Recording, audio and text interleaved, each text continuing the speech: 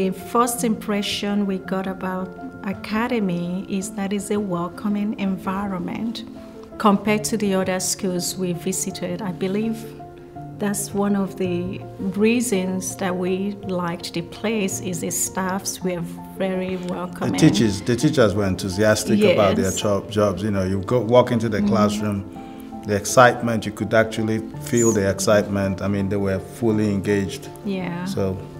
And then what really nailed it was our son having the day in life. And he came back and he said, "Mom, this is the school that I'm going.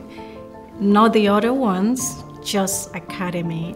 One of the great things that we are seeing is they challenge the kids to do better. It's not just good enough to bring yourself, but you have to bring yourself to the fullest. And that to me is what prepares a child for the future.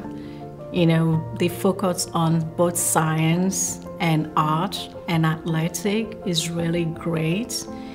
But at the same time, they have teachers and support system to help the child where there is opportunities and where there is growth areas, and to strengthen where they see the strength. First of all, do your research. You'll find out that Weekly is among the top schools in the state.